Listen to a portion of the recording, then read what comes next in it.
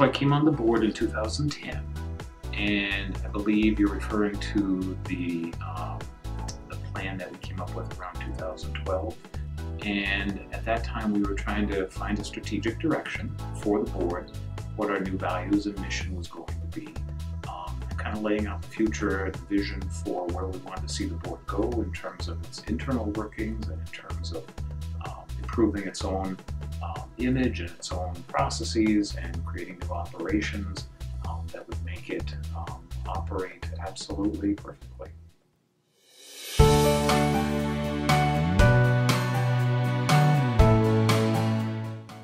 Well, I've told this story before, so hopefully people won't be bored of hearing it, but I've been a psychologist for 27 years, of which 24 years has been spent in Minnesota.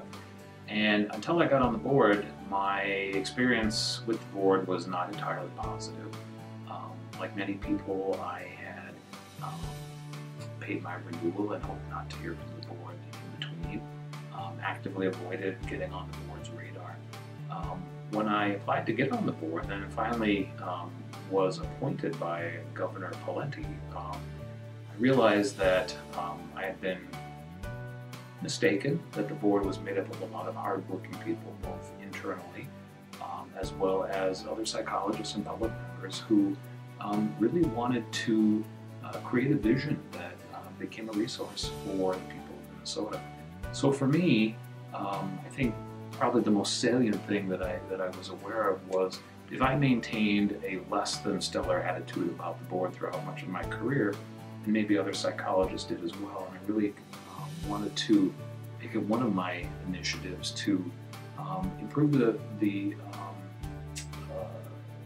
way the board is perceived by stakeholders, licensees, and applicants, and public members, or public people.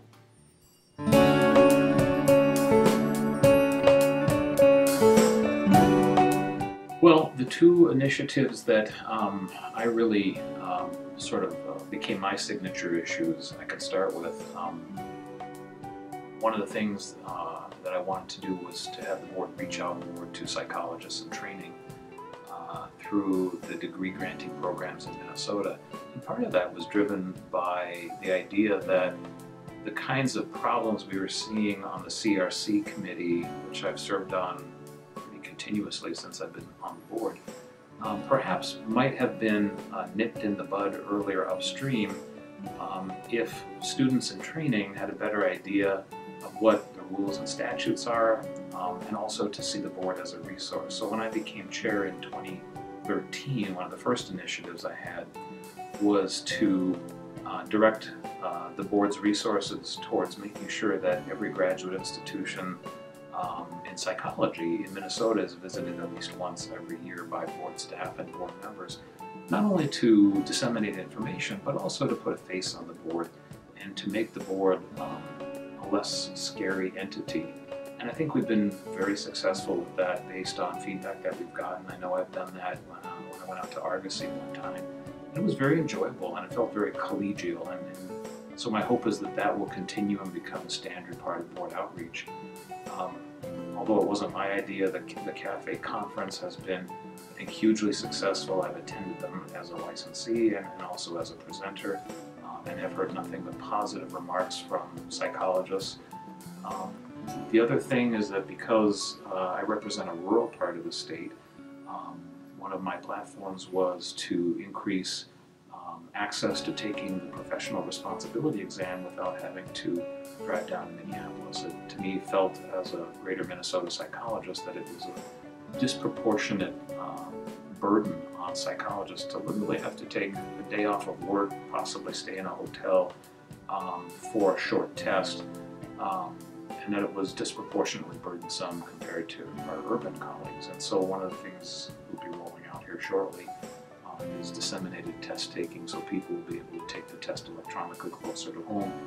And I can be quite certain, for speaking for greater Minnesota psychologists, that will be perceived as very favorable and a real step forward as far as the board's relations to greater Minnesota psychologists.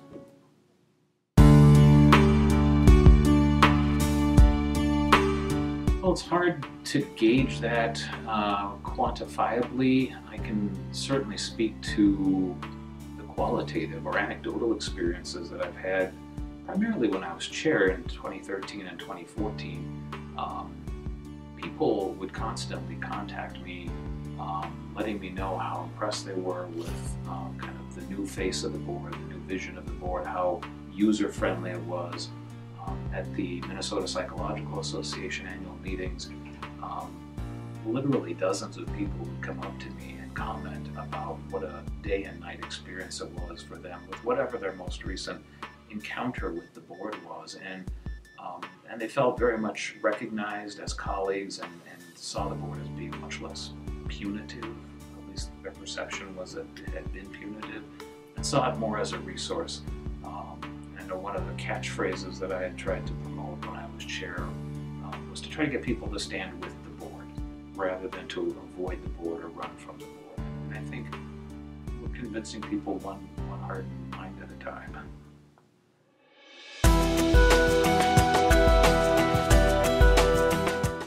I would say maybe this is two things, but we've had two Kaizen events. One had to do with examining the licensing process, and one had to do with examining the complaint resolution process. And for people who've never been involved in a Kaizen process, it's very intense. It goes on for 4 or 5 days, and really is a micro-analysis of every step and every part of an operational plan to look at where we can improve, save resources, become good stewards of time and money. And I think what came out of both of those Kaizens was that we substantially improved the turnaround on complaints brought to the CRC, which is our primary mission, is to protect the public. So we've cut down the amount of time that it's taken to process complaints by adding in a number of interim steps, and have become much more efficient in that. And I think that definitely serves the public and our mission. And similarly, one of the complaints that I know Minnesota has had in the distant past in the board is that it took an extraordinarily long time to get through the licensure process. And particularly for greater Minnesota clinics or hospitals who may be suffering from workforce shortages, it's very important to be able to identify a candidate and get them through the licensure process very quickly. But in the past, and I mean the distant past, it would take sometimes 6 months, 9 months, even when all the processes were in place. And that really directly impacted consumers. So I'm really proud of the fact that we now have just a crack team in terms of going through the application process and getting people licensed as quickly as possible, and also addressing the safety of consumers by really improving the complaint process.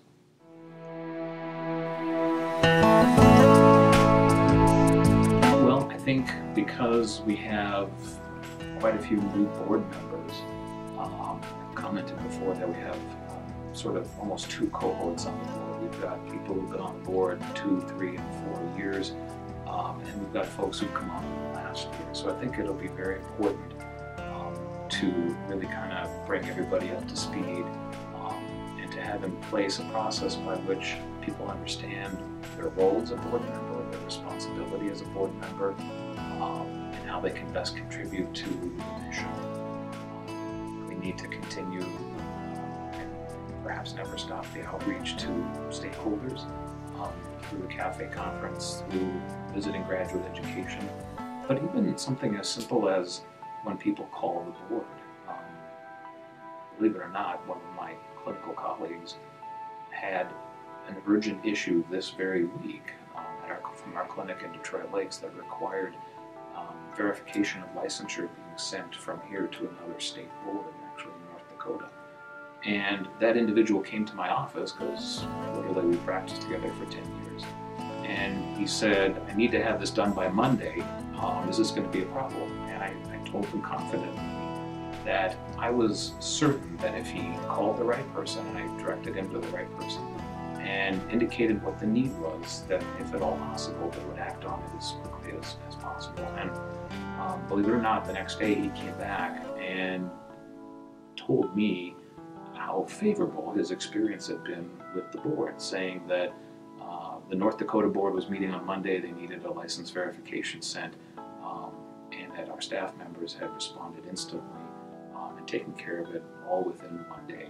And my partner was both surprised and pleasantly shocked, and I had a chance to say that's what we do with the board now, is that we function with a great amount of pride and a great amount of competence, and that's what you can expect in the future. So I know that's just one person, but it was a real life situation that I observed, and I'm pretty confident it wouldn't happen 10 years ago.